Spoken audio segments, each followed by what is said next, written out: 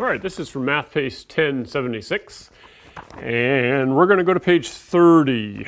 And this is, I think, one of the hardest pages you probably ever had in math.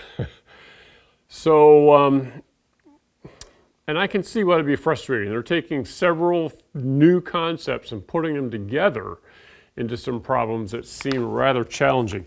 I'm actually going to do 2 of these problems with you on the board, or at least we'll set it up to a point where I think you can finish it, okay? So you stick with me here on page 30. I think the first one, after we go over this, you can do easily. I'll give you a tip in a minute to do number 2, but let's talk about 3 and 4, all right? And then actually 5 and 6 I don't think you'll find to be too hard. Let's look at number 3. It says 25 more than 1/5 times a number equals 50. All right, you see that there? 25 more than 1/5 times a number equals 50. Now I always think it's the easiest to start with whatever it says is equals and put that at the end, okay? So equals 50. It says 1/5 times a number. So that would be like 1/5, and I think they like to use x in here. In fact, it says it in the directions, use x for the variable. And then it says 25 more than that, okay? So this does not equal this. Now I have it written that they're equal, but when I read the problem I realize 1/5 of this number does not equal 50. It's 25 more than 1/5 times the number. So that means I have to add 25 to 1/5 times the number, and then that will equal 50. So now that I have the equation set up, and we did this in an earlier lesson, just getting this far, setting it up. So now let's solve it. So I'm going to draw a line through here, subtract 25 from both sides, that cancels. I get 1/5 x, keep the equals on the line, equals 25. Now again, the temptation is to think, ooh, 25 divided by 5 is 5. The answer must be 5. Nope, because x is going to be a larger number. 1/5 of some large number equals 5. So how do we undo, what's the inverse of 1/5 of x? And that is we're going to multiply both sides times 5, okay?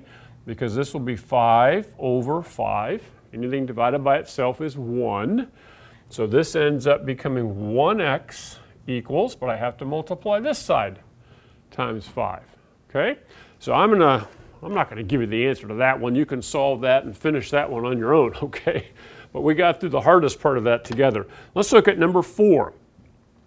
8 more than 1/8 times a number is 16. Again, I like to write the is 16 first. 1/8 times a number, but it says that these are not equal. 1/8 times a number, 8 more than this, okay. 8 more than this equals this. So I need to add 8. You see that? 8 more than 1/8 of a number is 16. And so then I'm not going to finish this. I'm going to let you, now that we did the hard part, let you draw a line. You'll undo the addition by subtracting 8 from both sides. Okay, and then when you get to that point, we can undo the 1/8 of x by multiplying both sides by the inverse, or the reciprocal of 1/8, which is 8. Multiply both sides by 8, okay? And you will get a whole number for that one. Let's look at question number 2. A certain number divided by 7, okay, less 2, so take away 2, is 37. So again, the is tells us that 37 comes after the equals. A certain number, we don't know, is being divided by 7. The less 2 means I'm going to take away 2 equals 37, okay? Draw a line, undo the subtraction. Now you're going to have to add 2 to both sides. And then remember, the last step here is you're going to multiply in order to cancel this 7. And I'll give you a tip, you're going to get a very large number. You're going to have a 3-digit number for that one, okay? Hopefully number 5 and 6 and even number 1 you won't find to be too hard.